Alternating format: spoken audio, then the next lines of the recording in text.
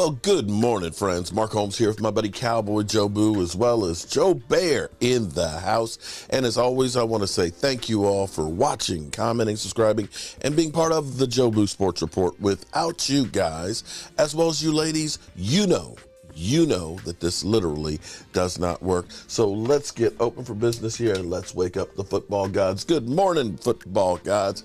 And hello, Stuart Morrison. We definitely need all of you guys shining down on the Dallas Cowboys. If you take a look down here, we got 4 days, 8 hours, 4 minutes, and 25 seconds until kickoff against the Tampa Bay Buccaneers. I don't know about you. You know, it's been crazy. It's crazy in my mind, the amount of depression, the amount of disgust, the amount of negativity for the Dallas Cowboys that at least have an opportunity. Because here's the thing I said all along. I always say there are 17 weeks to prove that you are one of those teams. One of those 14 teams that deserve the right to play in the playoffs for the ultimate prize. That's the truth. And during that time, you have highs and lows. You have good games and bad games. You have the perfect game, and then you have shitty games. But collectively is what you have. And I am amazed at how many people have this defeatist attitude. We have problems on our team. We've had injuries. We've had questionable coaching. But there's not a team out there that is perfect. There's not a team out there that's perfect. Not a single one. It's really on any given Sunday. Sometimes it's how the ball bounces.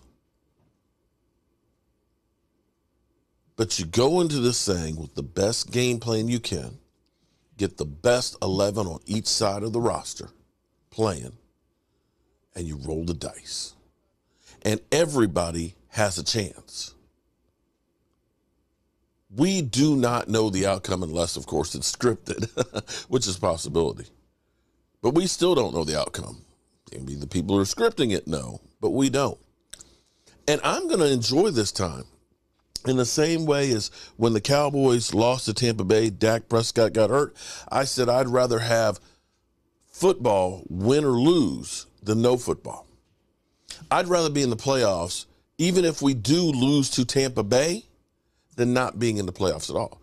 Because we've already done more than what these talking heads have said we could do. We have. Now, program note here. I may have accused the wrong person of this scheme. You know, there's always schemes. You know, you got the porn bots that are always doing stuff. Then we have the NFL bots that would come on. Now it's a new scheme that's out there where it looks like your profile picture and that you're communicating to them to tell you to go to telegram.com. I talked to one person, I got a couple of emails yesterday that said, was this you? Because it looked like your profile picture, but it wasn't me.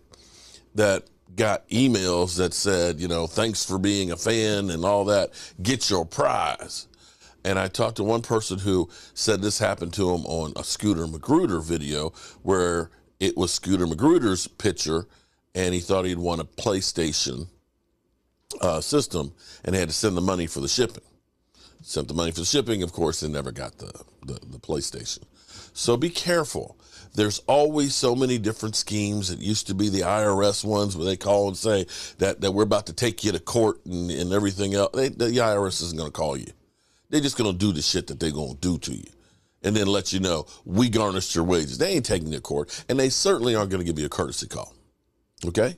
And so if you get a message from me, let me clarify, there's only two places I will ever say to go. One would be my community tab because you are now a new channel member, and there's a link in there that only members can see. So that way you can go to our Thrive site. We can go ahead and get you your shot glass or your racks or the squeeze football, whatever it is for the level that you are. Or I will say, email me cowboysmark94@gmail. I ain't sending no Telegram stuff. I ain't putting no emojis in any comments or anything. I ain't got that kind of time or knowledge of technology. Okay? Also tonight, we'll be doing a live stream with my three sons. Philly 500, Cop Pizzle, yes, Cop Pizzle, the wayward son, and little Rio. So we'll go through. I have no idea what the subject's going to be. Rio's leading it, and his team's the only one that's not in the playoffs. So I can't tell you what it's going to be, but it's going to be tonight. So we will see you there. Come hell or high water, we'll be there. All right, so the Tampa Bay Buccaneers. The Tampa Bay Buccaneers seemed like their high point of the season was beating the Cowboys, and everybody thought Tampa Bay is going to be back. Tampa Bay with Tom Brady is going to be a juggernaut. Tampa Bay's defense is going to be hellacious. But it ended up being not so good of a season. They've had a multitude of injuries. They've had players that just seem to have gotten old. And that's the problem with doing what they did, is when you end up getting a lot of free agents, you know, guys that are fifth-year players, that are high-salary guys. It's good for the short term, but the problem is there's not necessarily staying power. You can see that same effect that happened with the Rams. It just happened quicker. Tampa Bay going into the season was one of the oldest, if not the oldest, roster in the NFL. And when you get older, you don't get better. You end up taking longer to recover. You end up getting hurt easier. Those injuries that you have end up coming back more often. So those are the problems that Tampa Bay has had. So from the standpoint of that team, they're not the same team. They're not the same team. And they started out the season healthy against us. If you go through with Tampa Bay, and we're going to take a peek over here, Tampa Bay, as far as their offensive ranking is 25th. And that's with Tom Brady. I want you to think about that for a second. 25th. The Washington Commanders, who've had Carson Wentz, Heineke playing, and can't think of the rookie that just started, averaged a half a point more than the Tampa Bay Buccaneers. The Chicago Bears averaged almost a full point than the Tampa Bay Buccaneers. And this be it in a division that was not good. They had the Carolina Panthers, they had the Atlanta Falcons, and they had the New Orleans Saints. Clearly, it was not a good year for Tampa Bay. So, defensively, let's look at the numbers there. Tampa Bay's defense was better, but through the course of the season has gotten worse. They actually ranked out at 13, giving up 21.1 points a game, but they are not the same defense that smothered people like before. So, yes, you've got the GOAT. Yes, he can always still play. He is going to elevate that team. But is it enough? Now, Kellen Moore, oh boy, Kellen Moore. Who wants some more Kellen Moore? Kellen Moore, his comment is, as offensive coordinator, we just have to be more efficient on first and second down in the run game. It doesn't have to be 20-yard runs. It just has to be more efficient and allow the passing game to make completions and find different opportunities. That's where you can't have a penalty on first down running the football, and now it's 1st and 15. That means you can't have, a 2-yard loss where it's 2nd and 12. that means you need to get 4 or 5 yards where it's 2nd down and 6 or 2nd down and 5. I agree with that. But what we also have to do, and if you're talking about doing this, and it seems like we've gotten away from doing more of it, and this feels like last year when we were in the playoffs, it seemed like 12 personnel was like, who's that? Who's that? 12 personnel and running the football. What's that? We rushed for 77 yards. We hardly touched 12 personnel. When the Cowboys have been in 12 personnel, they have been more dynamic because they have young tight ends that can actually catch the football. They have young tight ends that can block. They need to use that. And once they can start getting a few yards running the football, which will slow down getting the Tampa Bay offense on the field, then you can start doing play action. You can start doing the bootlegs. You can start moving the ball around and hitting your receivers. And by the way, I posted on Twitter yesterday the clip from The Replacements, Clifford Franklin, where they ended up putting all the stickum on his hands. Unfortunately, we can't put stickum on Noah Brown's hands. It's not legal anymore. But I hope we're not looking at Noah Brown being the focal point of the offense like it was last week. I don't know if that was intentional. I don't know if the Washington Commanders said we're going to try and take away CeeDee Lamb and we're going to force you to go to Noah Brown. But if Noah Brown is the focal point, man, come on, man. This is a game that you got to get T.Y. Hilton going and you got to use CeeDee Lamb. That's your horses. There's no ifs, ands, or buts about it. If we are in crucial downs going to Noah Brown, then Kellen Moore needs to be fired at halftime. Just do. Now, of course, the experts out there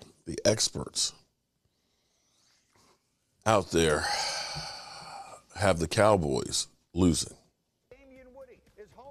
Voice. But we are going to smash helmets today in his honor. We'll take you through winners in every game. Now, usually on these Thursdays, I begin with bold predictions. I might look here or here or here, but hold everything. Cindy, put the picks on the screen. Monday night, everyone but me has Dallas going one and done in these playoffs. Bartholomew, why are the Cowboys going to lose to Tampa, Tom? I tell you what, because Tampa Tom is getting reinforcements. He's having his defensive line. They're healthy. And I just don't like the way that Dak Prescott is playing. He's turning the ball over, and in the playoffs, if you throw a pick six, it can be very, very costly. But the bigger story is who job is going to cost. Do you have to pick between Kellen Moore, Mike McCarthy, or are you picking between Dan Quinn? Because if they lose, the mandate was deep in the playoffs. That's what Jerry Jones told us at the beginning of the season.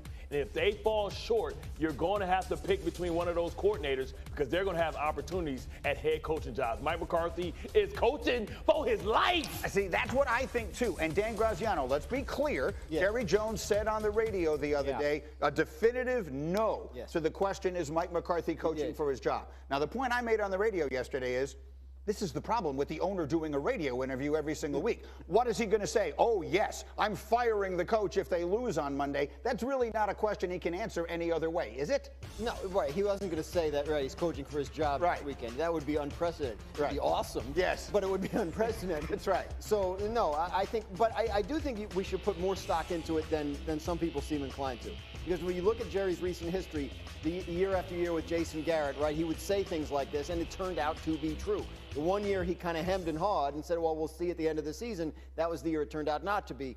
He turned out not to be safe. So I do think that I think if they lose Monday, especially if it looks bad, you know, I think there's a conversation that they have in the building. I don't know which way it goes. It's ultimately up to Jerry. He likes this coach. He wants this coach to succeed. And I think there's a conversation. But I do think we should put some stock into what Jerry said and take him at his word to at least some extent. Let me ask the question a little differently to you, Rob Ninkovich. I mean, it is worth saying out loud that the coach has won 12 games in consecutive seasons. So, I mean, there are a lot of coaches who have their jobs still coming off of seasons in which they haven't had nearly the success they've had in Dallas. In your mind, If Jerry Jones decides to make a change here, will that be fair? Will Mike McCarthy deserve to be out of a job? Sure, it's fair. If they lose in the first round of the playoffs, it is an epic failure for the Dallas Cowboys. You think about this team and the way that they're built and what they have invested in their quarterback, in their running back, in their defense. They have to win this game. The Tampa Bay Buccaneers are not a team that we looked at this whole season and said in the playoffs they're going to beat the Dallas Cowboys. Yeah. So you look at the Dallas Cowboys the last couple of years. They're in the top of the league in penalties. You remember last year with the time management issues. We've looked back at some of the clock management issues before the half and after the game, and they're looking at the head coach. And then you look at Dak Prescott and turning the football over. And then even this year, they've had ability to stop the run. They've had a hard time stopping the run, the defense that we had so highly praised. So again, if they lose to the Tampa Bay Buccaneers, it would not be out of the question for me that they move on and look for a different head coach of this team. Here's the reality. When the offense plays well, Kellen Moore gets the praise. When the defense plays well, Dan Quinn gets the praise. When the team plays bad, Mike McCarthy gets all the blame. So the thing is, he's in a situation where he can't win. And we've seen Jerry pick the smart offensive coach. And that's where the game is going. And we know that Kellen Moore has already been interviewed or is going to get interviewed by the Carolina Panthers. So Jerry has done this before. He tried it already, right? He made Dan Quinn the highest paid assistant and one of the highest paid defensive coordinators because he understands his value. But the big elephant in the room is Sean Payton. Sean Payton's name is going to be rumored at every job opening there. And you talk about a guy that already has admiration and respect, and he can say all he said in the offseason, but listen, the shadow and the elephant in the room is Sean Payton. And if Sean Payton is out there, or if Kellen Moore is somebody that you may lose, I don't know if Jerry has as much faith in Mike McCarthy as those other guys. Quickly, because I think Nate disagrees. I think elevating Quinn or Moore is more likely than Payton. Remember, the Cowboy coaching job is don't say right? It's not someone who has a lot of personnel control. It's not someone who can be the star of the show. That's going to be Jerry. So Mike McCarthy kind of fits. And if anyone knows that, Sean Payton knows it. He was there. I remind everyone who doesn't know, Sean Payton was there under Bill Parcells. Don't say that. This is in the Cowboys' hands to protect Mike McCarthy's job here.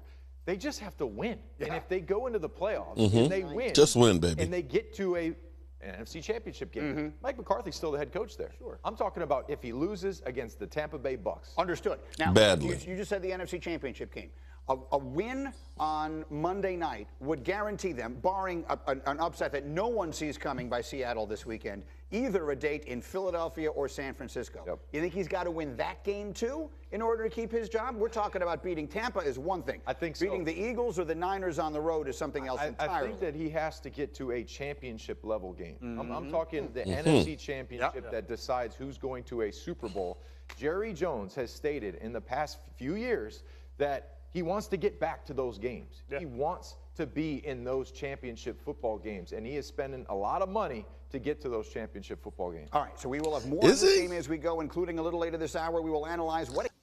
I mean, in comparison to, say, the Denver Broncos, where they got Russell Wilson and Randy Gregory, as, say, the Rams that just signed everybody. Here's what I will say. In the beginning of the season, when we heard Stephen Jones say, we don't believe it's the right way to build a team through free agents. We've seen teams win the Super Bowl doing that. We saw Tampa Bay going out and signing Tom Brady and everybody else along with them, and they won. We saw the Rams do the same thing. The problem with it, and we even saw the Eagles do that as well in 2017. The problem with that is it's right now. And you look, and all of a sudden, you're going to have to rebuild. You've got Sean McVay, who's contemplating retiring because he realizes, we won the Super Bowl. Matthew Stafford is injury prone now. He may be spent. You've got a lot of big contracts. You don't have high draft picks. And now it's the process of really having to retool and rebuild, and that's a couple years in the building. You don't have the number one picks to trade for all the players that you want. And that's where Tampa Bay kind of is now. It's where, Bruce Arians kind of retires. Okay, I'm not here to try and do the rebuild. You've got a quarterback who's 45, along with the rest of the roster that's aging. And you start looking at that and saying, yeah, Tampa Bay, they're in the playoffs this year. But do you look and say Tampa Bay is going to be a juggernaut next year? Tom Brady may be leaving, and who's going to be the quarterback? So from the standpoint of the Cowboys versus those teams, I don't know if we win the Super Bowl or not, but you look at it and say, this was going into the season the third youngest team in the NFL. You looked at this team and you said, you've got a Micah Parsons that's only in his second year. You got a Diggs that's only in his third year. You got a CeeDee Lamb that's only in his third year. You have a quarterback who's not 45 or 39 like Aaron Rodgers, who's still relatively young. Your oldest offensive linemen are Jason Peters, a guy you picked up, and Tyron Smith. And so you start looking at this and saying, for the next couple of years, this team has pieces where it's not starting all over. And so that's where you have to give credit where credit is due. And for them to say the Cowboys have invested a lot of money in this team, in comparison, they really haven't. But we'll see what happens on Monday night. We see that the talking heads, of course, like they always do, pick against the Cowboys. And in the meantime, it's time for me to go to work in the workshop. I got a lot of stuff to get out to you guys, and I appreciate each and every one of you, as always, for being part of the Jobu Sports Report. Look for our live stream tonight, and let's roll out of here. Our coach here, and as always, I want to thank you all for watching, commenting, subscribing, and being part of the Jobu Sports Report.